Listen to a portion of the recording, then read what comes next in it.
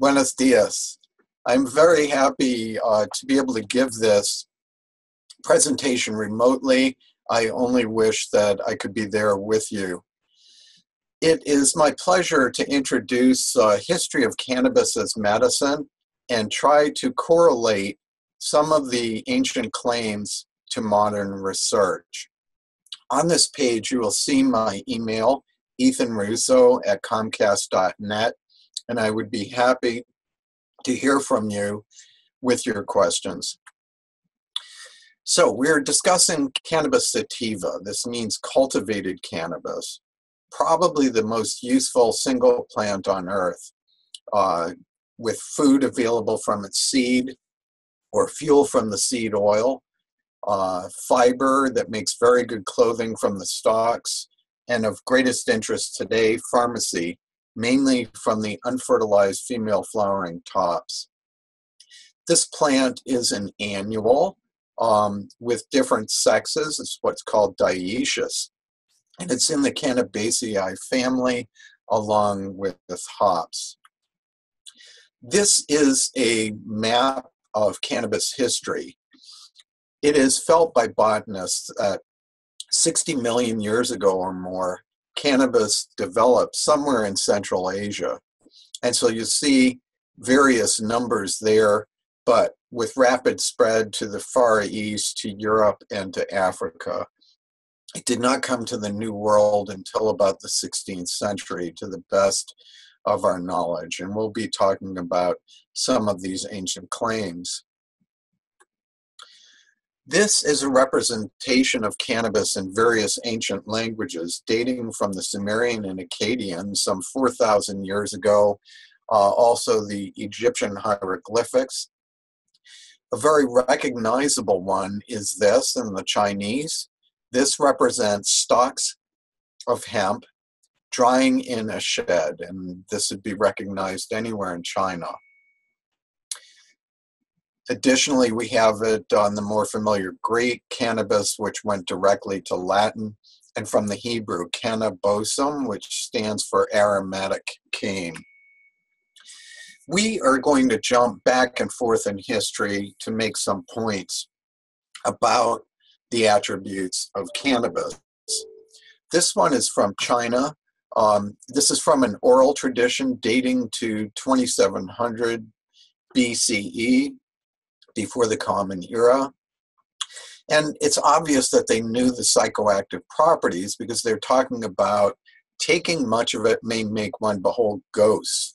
This would be a reference to hallucinations.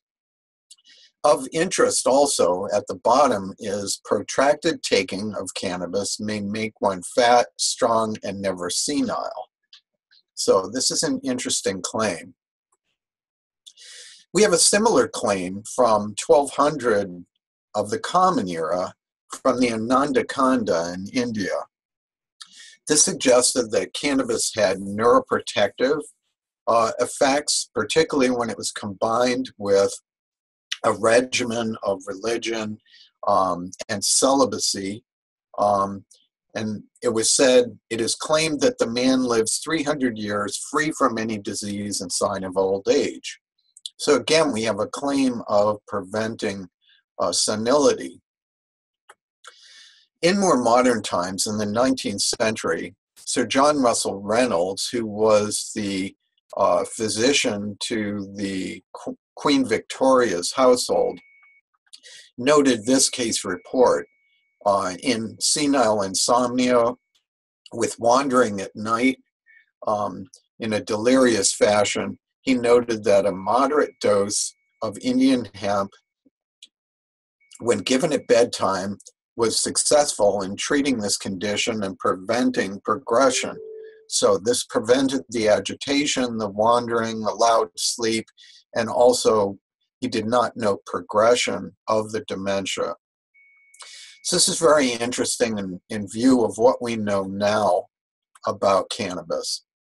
And there's been a great deal of literature that supports the idea that various components of cannabis are helpful in treating Alzheimer's disease and possibly other dementia.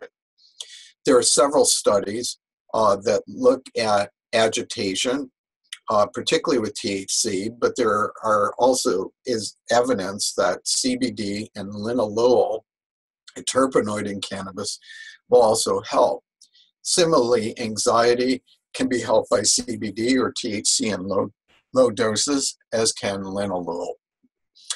CBD has been associated with at least 2 positive phase 2 clinical trials in treating psychosis. And there have already been studies demonstrating in modern times benefit of THC on insomnia and restlessness in demented patients. A problem in dementia is lack of appetite, and this can be treated with THC. Similarly, aggression may respond to the 3 agents. Depression may be aided by THC or limonene, another terpenoid. When there's associated pain, this can be treated with either THC or CBD. And memory can be boosted by another terpenoid component of cannabis, this being alpha-pinene, an acetylcholinesterase inhibitor that would be akin to some conventional drugs on the market. Of greatest interest would be neuroprotection, and it's been demonstrated that both CBD and THC can inhibit plaque formation in the pathology of Alzheimer's disease. So this is very promising. There's additional detail in an article that's in press in Frontiers in Neurology and hopefully out soon. Now, jumping back to Egypt, this is in the 2nd century. This is a Coptic book, and it refers to meshi or cannabis, numerous citations, with special emphasis on using it to treat tumors. From Europe, in France in the 18th century, Marcandier said, the seed and the green leaves crushed and applied in the form of a cataplasm to painful tumors appeared to be strongly resolutive and intoxicating. So another claim for benefit on tumors. In more modern times, this is a demonstration of the application of cannabidiol to a human tumor that was placed in the hind limb of a rodent. And you see the response after 24 days of treatment and tumor volume with this marked discrepancy, which is also demonstrated in the photo. So this was a human glioma cell line exoplanted into the animal. In humans, we have interesting case reports as well. This is a study from Canada. There were 2 pilocytic astrocytomas. These are preoperative. There were also postoperative films with residual, but these residuals disappeared in both cases after the families allowed their children to smoke cannabis in attempts to eradicate the tumors completely. And there are many other similar claims. A more formal study has recently been completed. This has not been reported except online because of a prolonged survival in the treated group. So this is a phase 2 randomized controlled trial of 21 patients with glioblastoma multiforme that were taking the conventional drug temozolomide in conjunction with nabiximols or Sativex, the oromucosal spray combining THC, CBD, and other cannabis components that is already approved for multiple sclerosis. Compared to placebo, 83% of the nabiximols patient survived for a year versus only 53% in the controls. And survival was greater than 550 days in the treated group versus 369 in the controls who just got temozolomide. And there were only 2 withdrawals due to adverse events. So this is a very promising development with a drug that's available in Spain and 28 other countries around the world. Jumping back even further in time to ancient Egypt, to the hieroglyphics, this is about Shemshemet. It says ground in honey introduced into her vagina. This is a contraction. Now, we are not sure what that means exactly, but it's strongly suggested that this was used as an aid to childbirth. And we have some demonstration of that in the following slide. Nearby in Judea in the 4th century, in the what's now Beit Shemesh, this carbonized fragment of cannabis was found, and this was analyzed to prove that it was cannabis.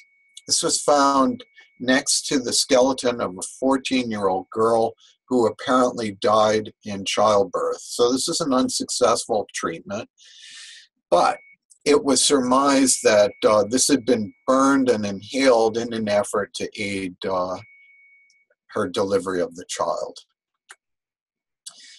In more modern times, Morris Fishbein was the editor of the Journal of the American Medical Association. And as late as 1930, he recommended cannabis for labor. Hence, a woman in labor may have a more or less painless labor. As far as is known, a baby born of a mother intoxicated with cannabis will not be abnormal in any way. And this is still done in some cultures around the world, particularly Jamaica among the Rastafarians. Also in more modern times, there has been research on rectal suppositories. This is Professor Mahmoud El-Soli, who made a THC hemisuccinate prodrug with the idea that it would avoid first-pass hepatic metabolism. These are slides from a study I published in 2008 with my colleagues. This area is in Xinjiang in Central Asia, probably nearby the birthplace of cannabis.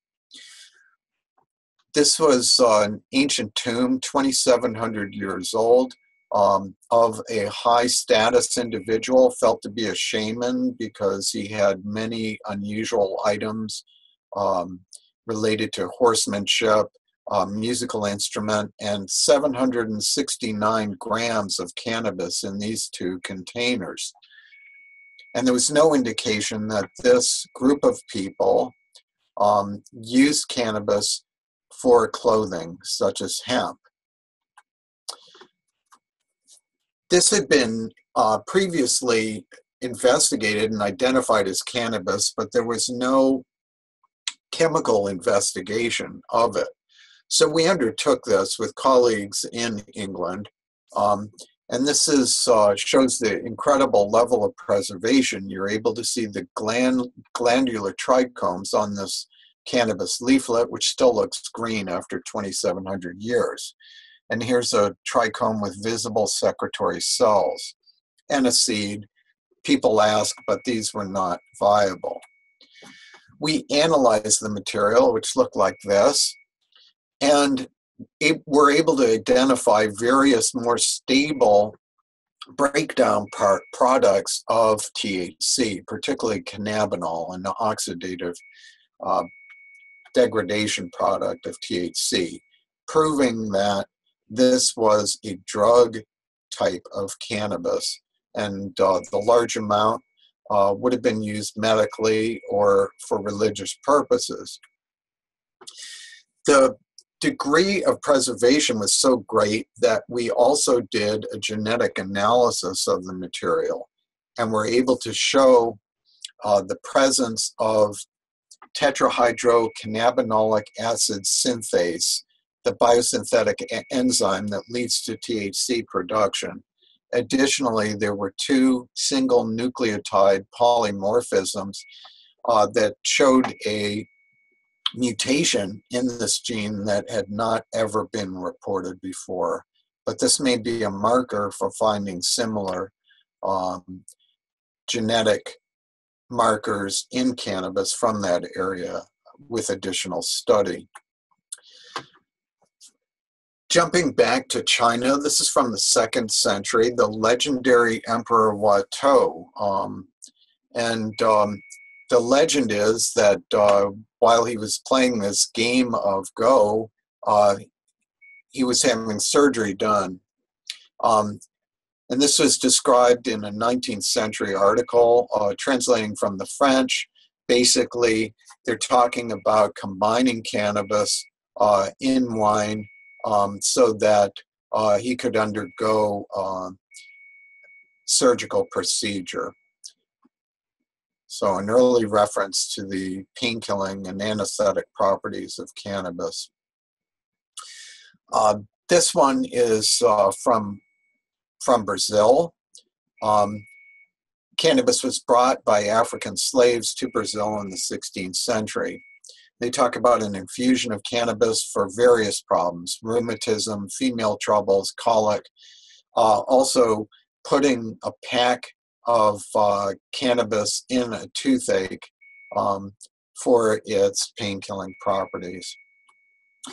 In more modern times, there have been many randomized controlled trials of cannabinoids in pain, some with marinol, synthetic THC, some with nabilone, a semi-synthetic THC analog, some with smoked cannabis, and then several with Sativex or nabiximols. With smoked cannabis, if we look at the randomized controlled trials, there is a total of 3 patient years of data, whereas just in published studies of nabiximols, greater than 6,000 patient years. So clearly there's been more work done with this preparation than any of the others. This next selection was actually taken from Barcelona in the 12th century. You'll notice that this is not in Spanish, but rather in Hebrew. The modern word for cannabis is clear here, cannabos. So close, but a little different than the cannabosum of the ancient Hebrew. Cannabis was combined with other herbs, as mentioned here, providing many benefits such as strengthening sexual desire, curing sterility, repairing all the ailments of the womb, the stomach, and the head, and is called the head shield. And this is from a scientist called Sheshet Ben-Veniste Hanasi. Some few centuries later, Garcia de Orta was from a Spanish Jewish family that fled to Portugal, and subsequently he went to India in the service of the royal family and provided the first description of Indian hemp, or the cannabis of India, in a modern European language, specifically in Portuguese. A couple of selections about his observations. The profit from its use is for the man to be beside himself and to be raised above all cares and anxieties, and it makes some break into a foolish laugh. So this is an effect of cannabis we recognize today, as well as this one. Those of my servants who took it unknown to me said it made them so as to not feel work, to be very happy, and to have a craving for food.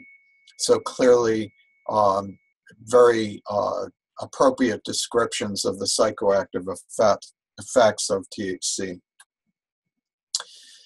From 18th century in England, a treatise on plants. I once ordered only the hemp alone. Some pretend the following a great secret against pissing the bed. More properly, they're talking about enuresis, or lack of bladder control at night. We know from modern studies that cannabis is very effective in treating lower urinary tract symptoms. Specifically, this study was done in multiple sclerosis, 21 patients who remained on their prior medicines, which failed to provide a satisfactory response. And there were significant improvements in the number of incontinence episodes per day, the number of episodes of nocturia, urination at night, the number of daytime voids, etc. So substantiation for another old claim. In terms of muscle relaxation, the earliest reference that I have been able to find was this one from Al-Kindi in the 9th century in what is now Syria. This is a stamp from Syria commemorating his writings. It says, hashish eases the muscles of the limbs and what flows. I have interpreted this as treating spasticity. Others may take a different viewpoint. But later, in other cultures, there have been other references. O'Shaughnessy came from England and Ireland to work in India, in Calcutta, and wrote the first major scientific article on cannabis and his experiments with it in 1839. Among his many cases, he gave cannabis to 3 people with tetanus, which was uniformly fatal. One later died due to gangrene and refusing an amputation, but what they noticed was that cannabis reduced these spasms, allowed people to eat and drink, and they would eventually recover over the course of some weeks. And these were the first cases of survival of tetanus with medical treatment. In modern times, we know a great deal of why this works. Muscle tone is under tonic control of the endocannabinoid system.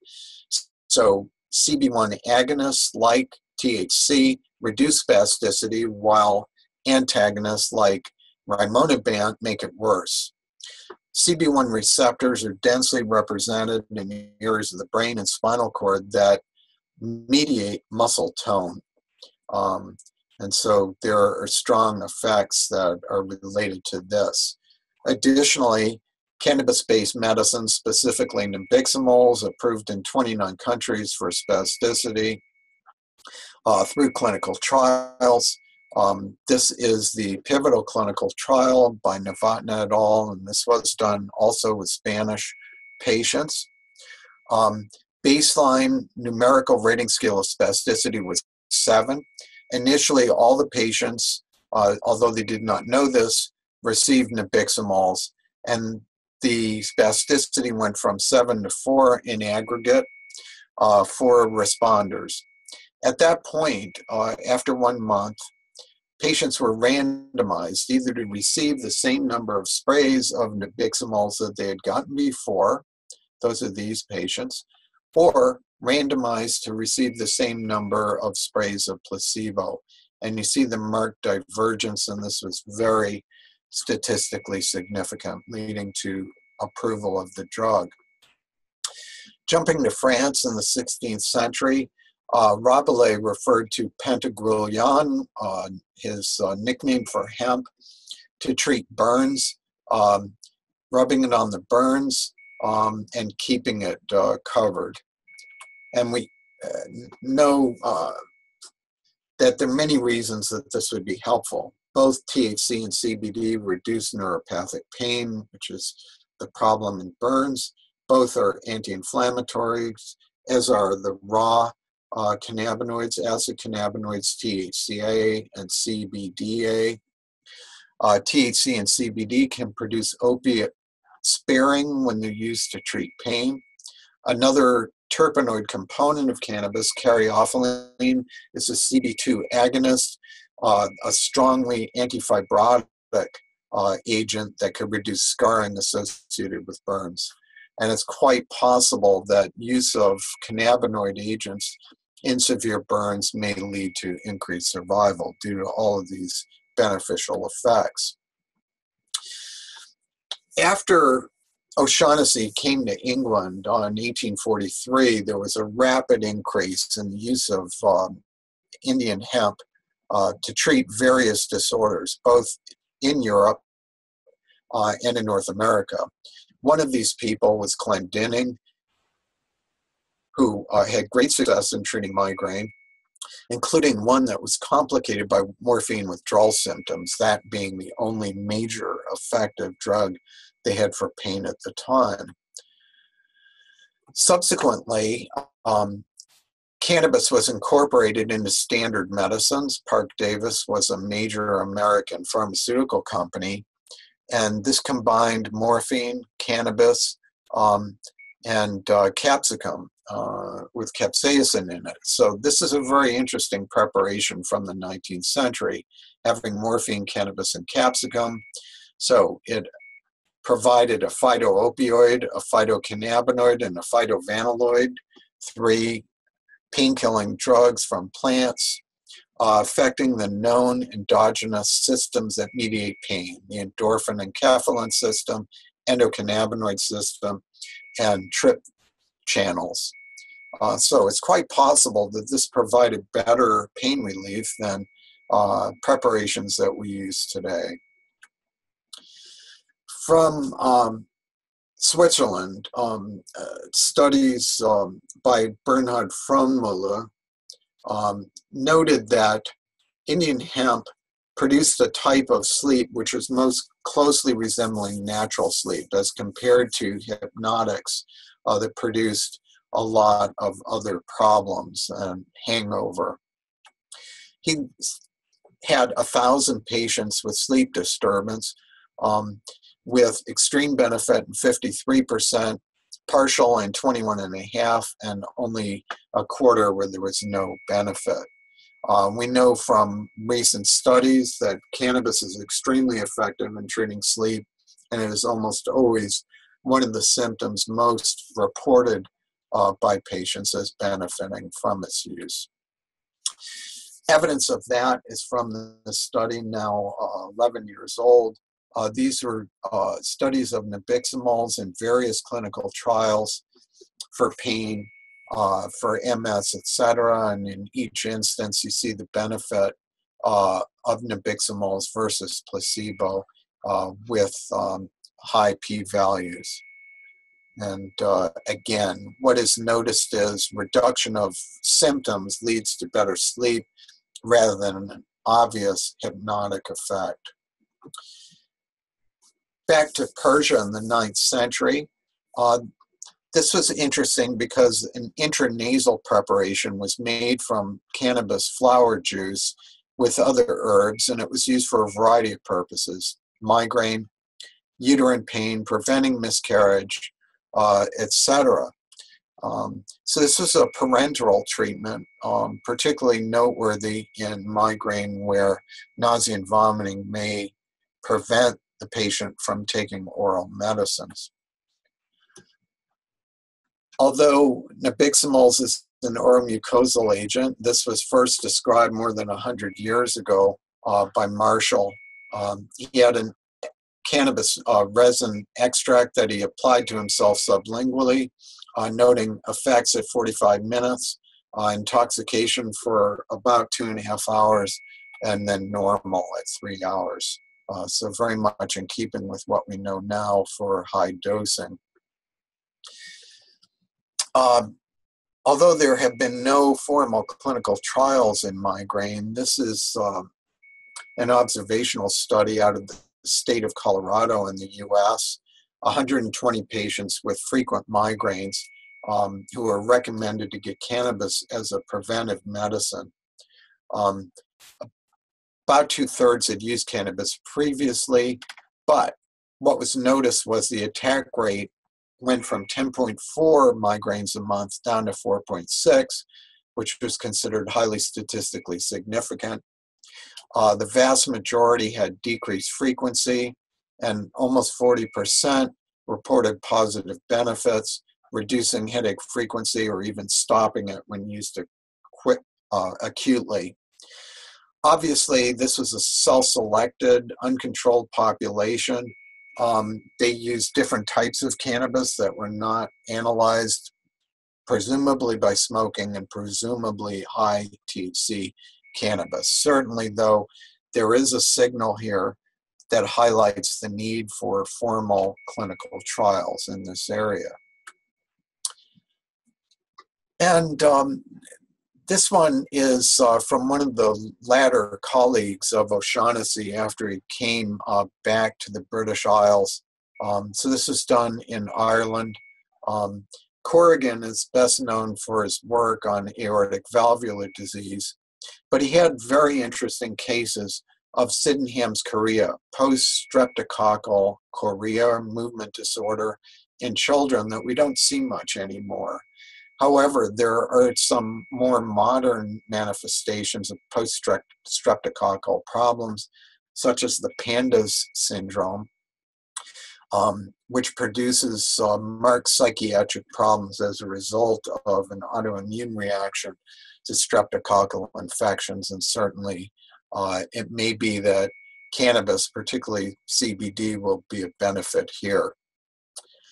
Finally, it's important that we consider why, despite all this great evidence of the benefits of cannabis medicinally, why did it leave the pharmacopoeia?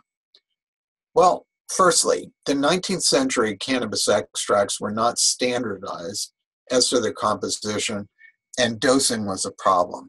People could be underdosed or overdosed. When people were overdosed, frequently they had such good relief from the medication that they returned to it in a lower dose. Because cannabis initially had to be shipped, taking months all the way from India, quality control was impractical and, as mentioned, quite variable. Despite looking for 150 years or so, the active pharmaceutical ingredient of cannabis wasn't positively identified until 1964 by Professor Meshulam. So the biochemical basis of the pharmacology was not known. We have to point out that both smoking and oral administration have their own issues. Safety remained a big problem due to the lack of standardization and variability in the preparations. Finally, and importantly, politics intruded into medicine. In the United States, cannabis prohibition began in 1937, and it was removed from the formulary in 1941. Various other countries followed in a similar manner. What happened subsequently, particularly in the 1960s, and in the ensuing decades, black market cannabis became THC predominant. And although cannabidiol was much more common in older cannabis and in countries such as Morocco and Afghanistan, this got bred out because recreational users were really seeking the THC effect.